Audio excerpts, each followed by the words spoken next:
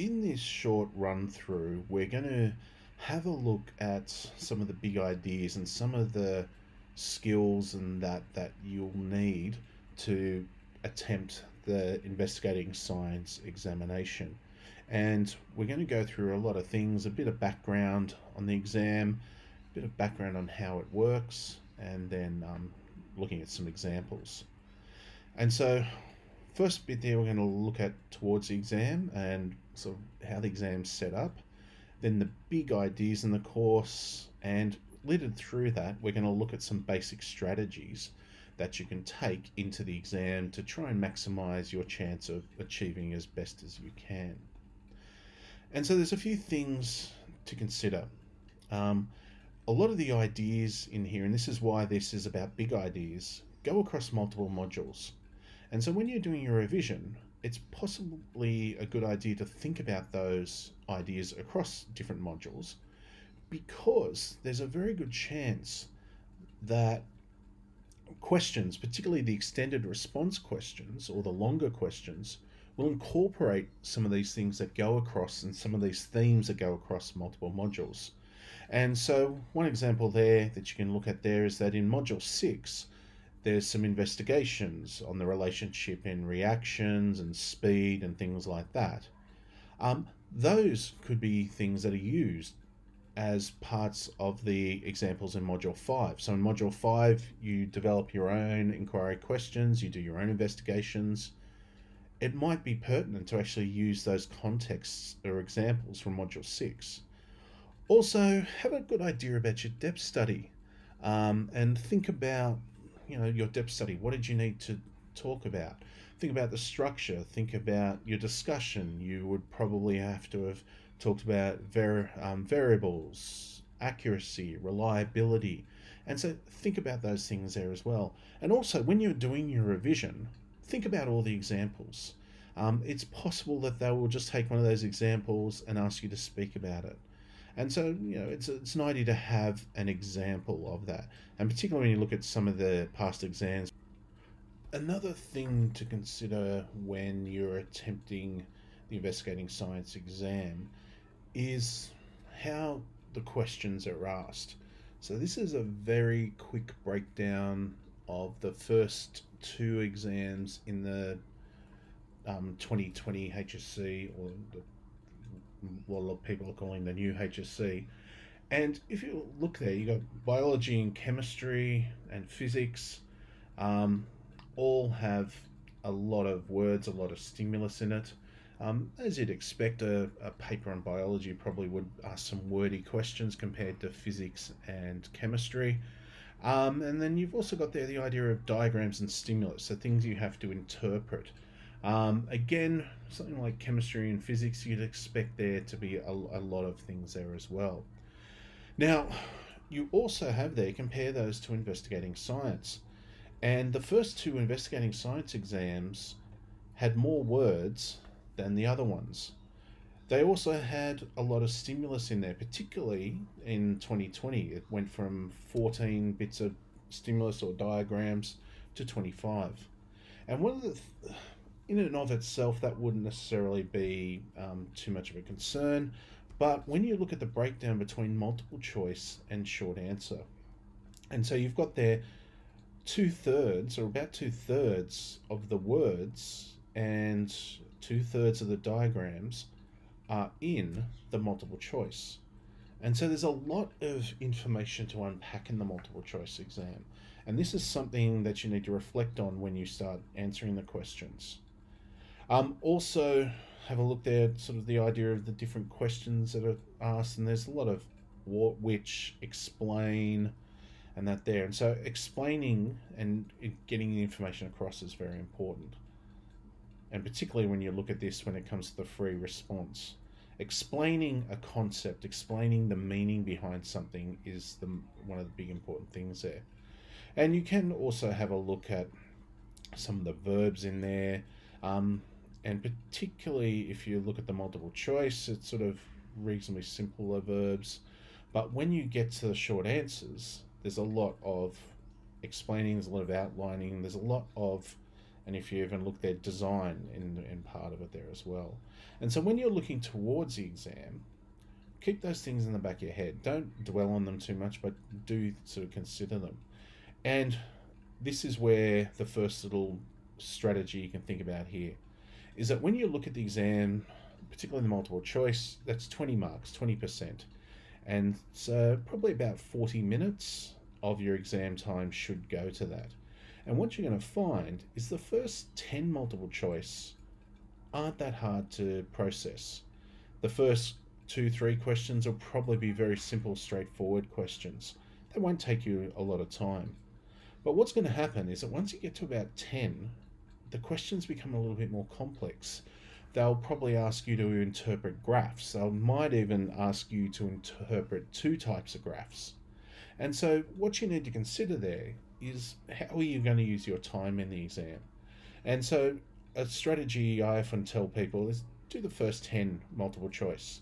You might even find that you do that in 15 minutes. But the next 10 may take you a lot longer. And when you've only got the 1.8 minutes for each question or each mark in the question, consider, is that a good use of your time? It might be pertinent to go do the short answer and then come back and do those harder multiple choice questions near the end. And if you've done well in the other questions, it might even give you extra time to do that. You're probably better off doing that than getting to the last 7-mark question and only having 5 minutes to do that. And if you look here, this is the 2020 paper, and this sort of highlights what I've just said there. The first 3 questions took up half a page.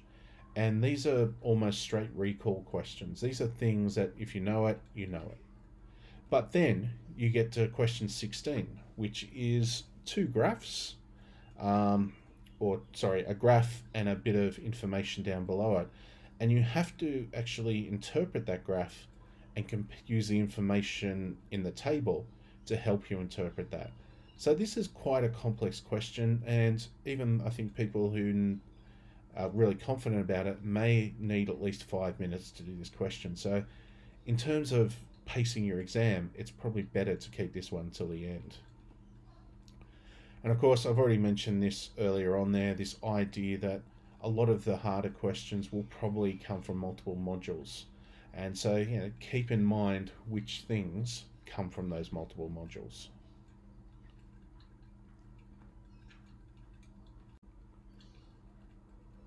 So we're going to look at some of these big ideas. And again, these ideas are the things that will most likely be asked in some of those extended questions.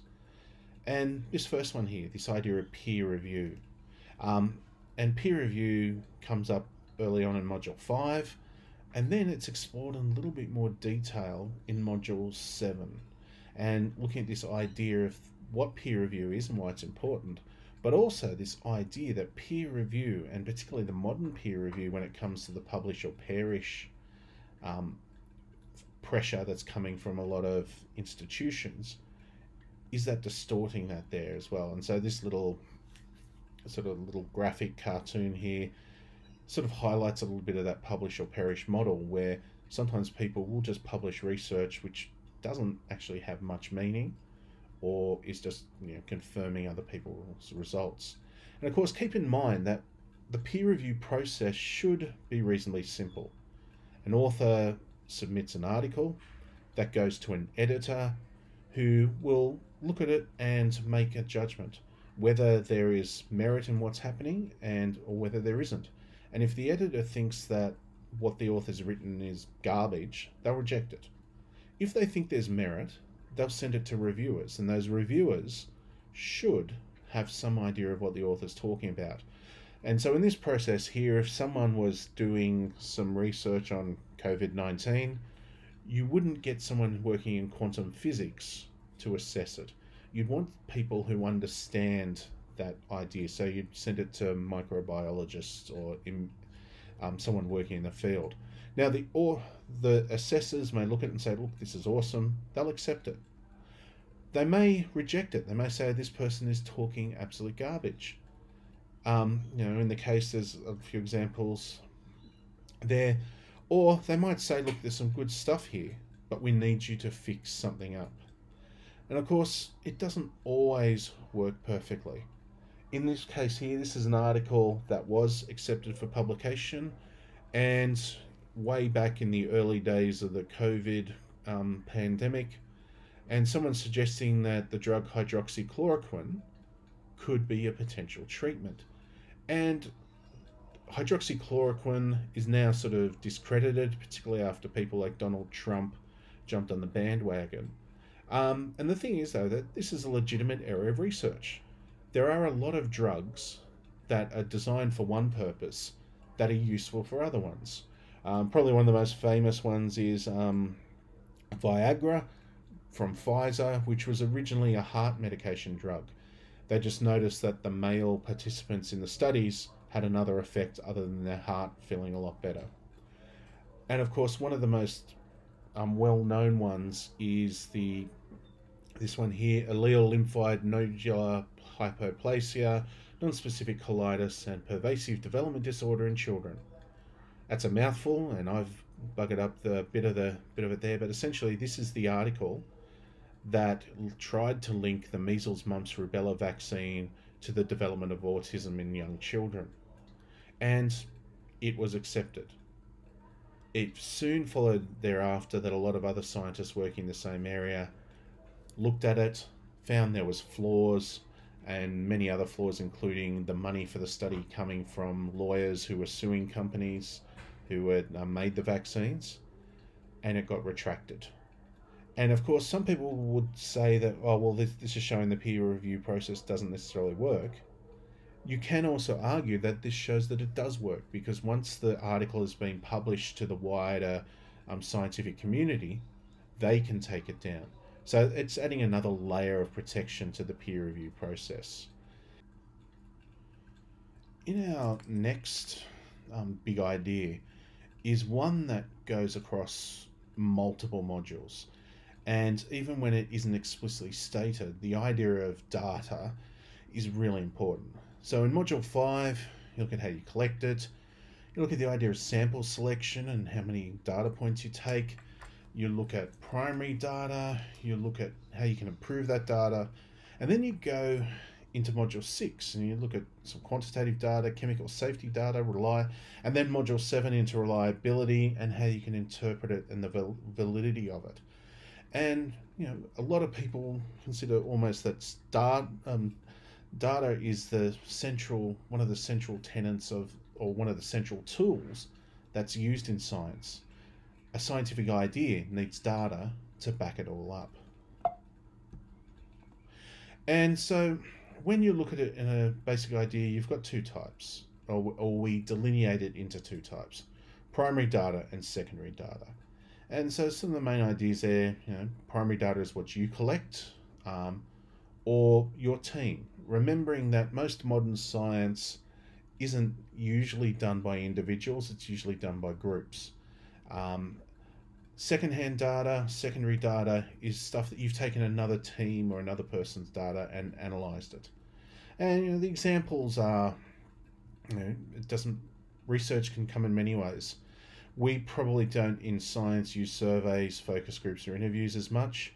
We're more about observations and experiments. And of course, in secondary data, you don't really need to worry about any of that. You just need to get the data and go for it. And whether it's qualitative or quantitative, again, it doesn't matter. Remembering qualitative is just about things or describing objects, and quantitative is getting definitive numbers. And of course, the benefits of primary research is that you can control everything. Secondary research can be done quickly, it can be done cheaply. You just need the ability to process the information.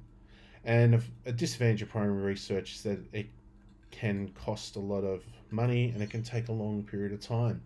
Usually things like drug treatments take decades sometimes to develop. And of course, in secondary research, key disadvantages like the data may be old. Also, it's maybe a bit hard for you to assess the quality of that data. And you also, as we said before, you need to know about the different types. Quantitative, numbers, as we said there, and most of our scientific data will probably be quantitative.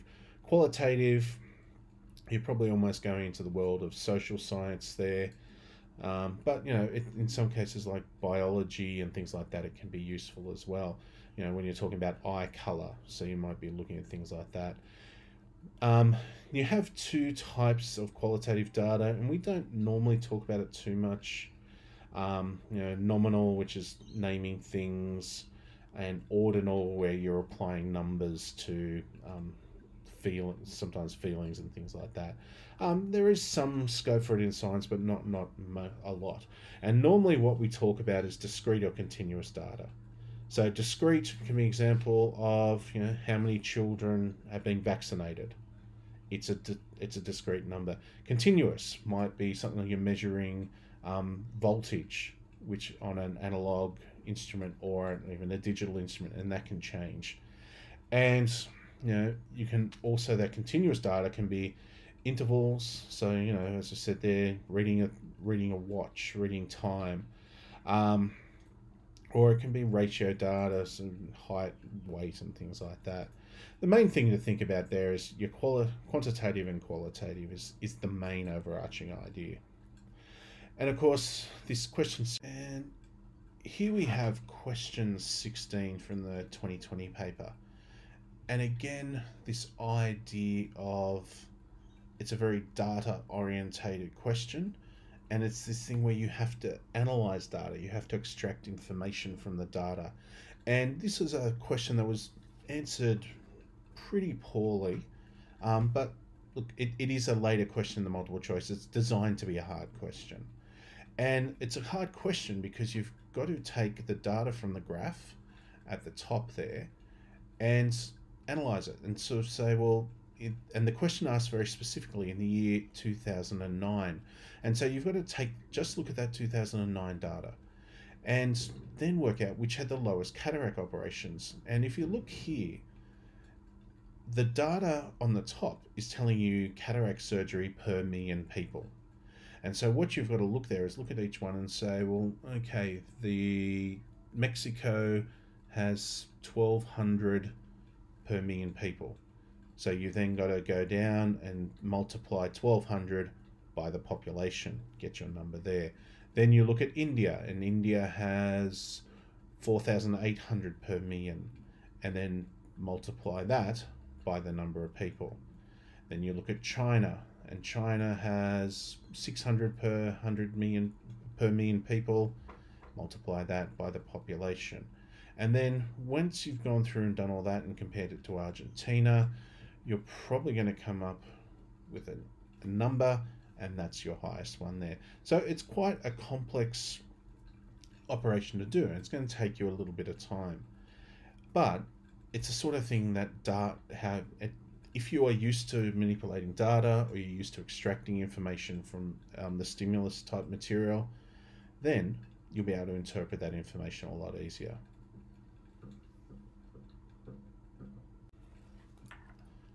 Question 19 does a similar sort of thing. We've only got the one bit of data here with a table of information, but you've got to take the information out of there and manipulate it a little bit.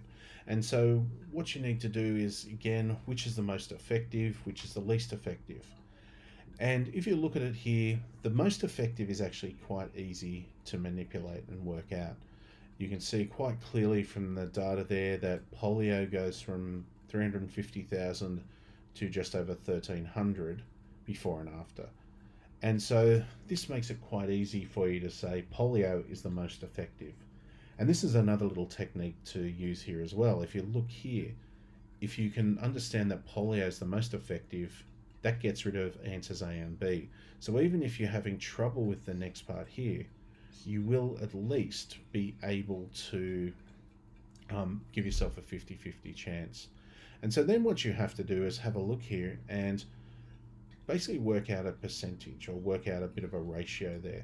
And so if you look at the measles one there, you go deaths before vaccination and after, and work out the percentage of that for both tetanus and measles.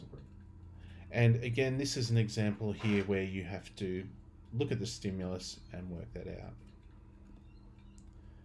Question 22.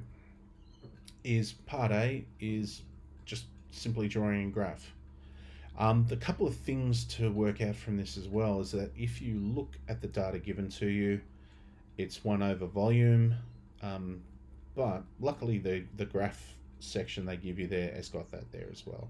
So all you simply have to do is just take that data and graph it. In this case here, reasonably simple, but again, it's a skill you should work on. And if possible, depending on the nature of your data points as well, possibly draw a line of best fit using a ruler, which, as long as your data is suggesting that, is something to... if your data is suggesting a straight linear relationship, then that's what you do. And again, graphing and construction, graphing and interpreting.